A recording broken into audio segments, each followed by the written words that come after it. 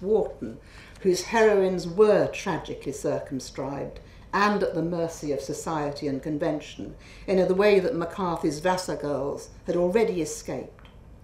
Both these novelists, Wharton and McCarthy, write from a distinctly anthropological and sociological perspective. Both are in their way intellectual aristocrats, and in McCarthy's case what we would now call a public intellectual. And they both used fiction in the same way to explore the frontiers and the future of female experience. The women novelists of the 1940s and 1950s, as represented in this country by writers such as Barbara Pym and Elizabeth Taylor, many of whom have been rediscovered and reprinted by Nicola Bowman of Persephone Books, tended to cast their characters in what later perpetuated itself as the Anita Bruckner manner. Middle-class wives and spinsters, underoccupied, sometimes meddling, sometimes voyeuristic. I reread a lot of Barbara Pym last year. She really was very voyeuristic. They're always looking through, her characters are looking through other people's windows at what's going on inside. Very, very strange and interesting. When I started to write in the 60s, I was keen to differentiate myself from these writers and was somewhat offended when bracketed with them by critics and readers. I now read them with much more interest than I did then because the historical distance is greater. During my writing life, which now spans 50 years, the opportunities for women in real life and in fiction have expanded beyond recognition, way beyond those of Wharton, and even beyond those of the advanced and progressive Mary McCarthy.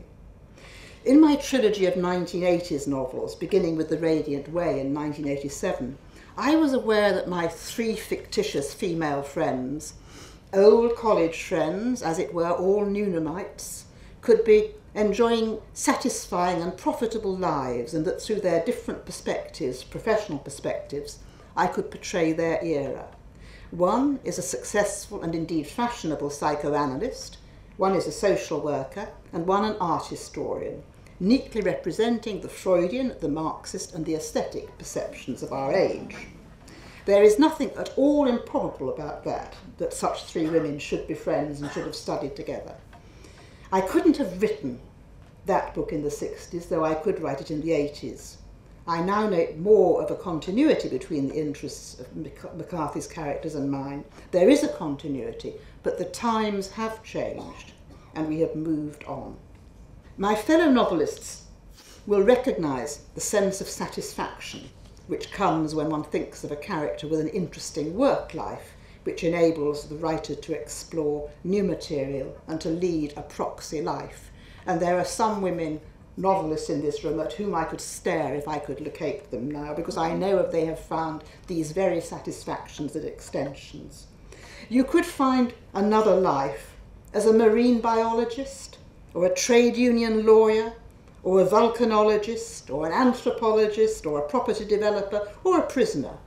Or in one of my more adventurous efforts, as a sewerman working for Thames Water.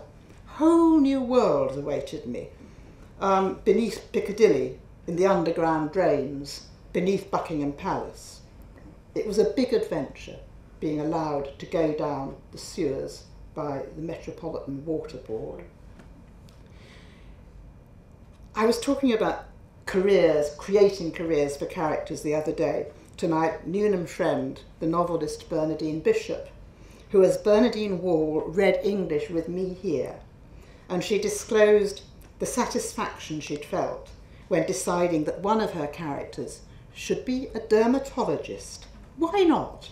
Suddenly, with a seemingly random, though not of course random decision, her character Julia became a real person, with a real life, with a real speciality, and a life outside the pages of the book. We have not moved on into equality.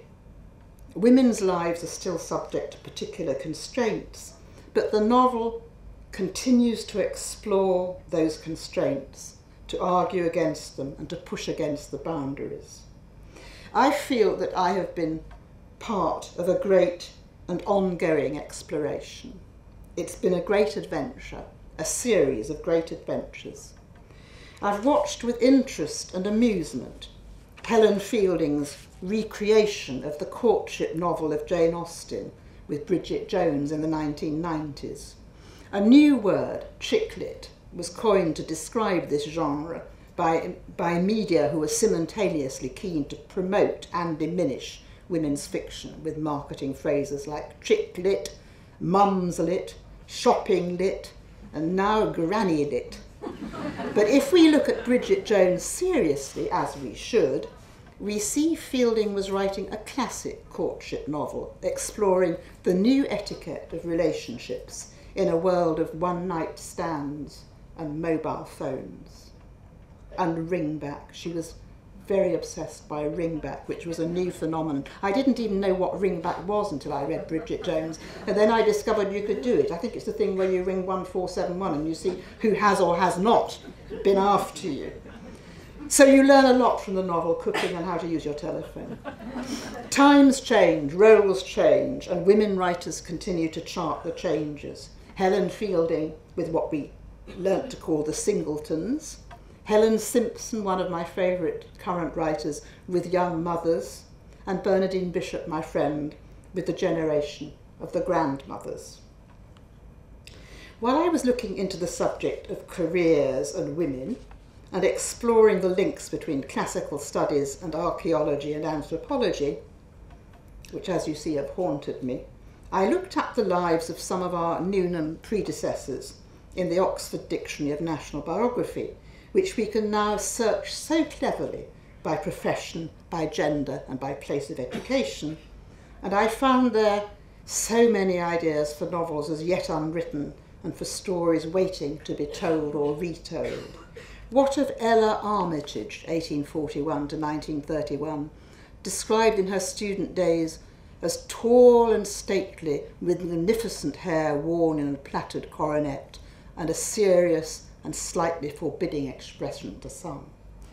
Or Dorothy Garrett, whose first major explanation was at the Devil's Tower, Gibraltar, where she found the Middle Paleolithic Mousterian flint industry, known from her French studies, thereafter a central interest, and 5 skull fragments of a Neanderthal child. Though she was not a woman given to sentiment, this discovery made a deep impression, and she gave the child the resonant name of Abel, recording the date of his disinterment, age at death and probable age before the present, 22,000 years, and in her private photograph album he survives. The rare ability shown in the digging and publication, 1928, of the site established her place in Paleolithical studies. She was appointed the only woman and youngest member to the International Commission charged in 1927 with investigating the notorious Glozell affair, which was an affair of potential fraud.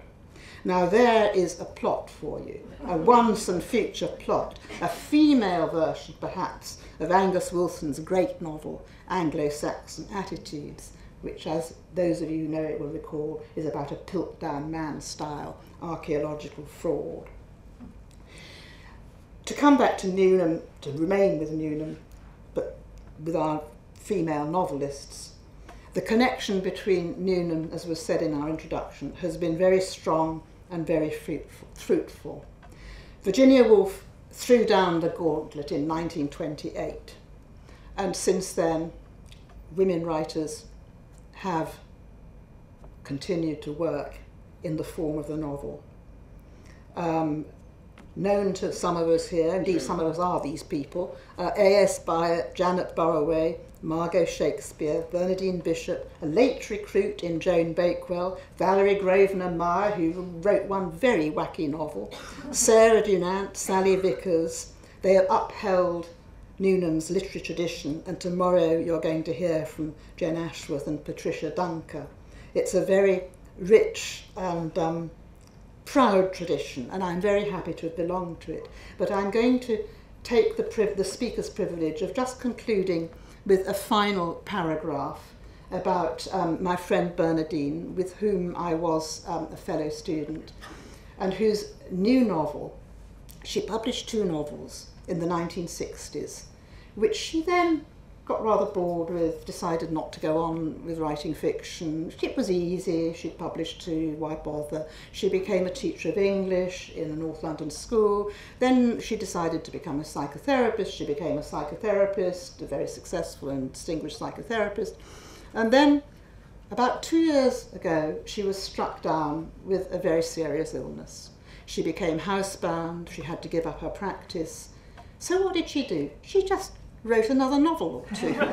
The most extraordinary energy, intrepid character, and they have been published. Her first 2 novels have been published, stuck together in under the title Unexpected Lessons in Love, which is, in my view, a little bit of a girly title, but publishers thought it would sell to women readers. I am going to speak up very strongly for this novel. I urge you all to go and buy it, because the novel is about Bernardine's illness, and she is very ill, and nothing cheers her up more than knowing somebody's bought her novel. So I will bring along a copy tomorrow. I will present one to the library and I will show it all to you. But it is a very fine novel, and it is an example of how in the novel we can look into the future, we can create a future. Bernardine is my age, we are in our 70s, but we don't give up. When we're young, we explore being young. When we have children, we try and create new models of surviving as a mother. When we're middle-aged, we look at middle age. And when we are old, we explore being old. We don't give in to it. We continue to explore it. We continue to push the boundaries of the knowable.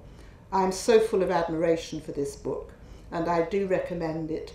Adam Miles Jones said it should have been published under its original title, which was Gut Feelings, but I think there was some recoil from the kind of basic nature of that title, but it is used as a subtitle. In fact, I now can tell you that the first part of this novel is called Gut Feelings, and the second part is called Shit Scared. How we have moved on.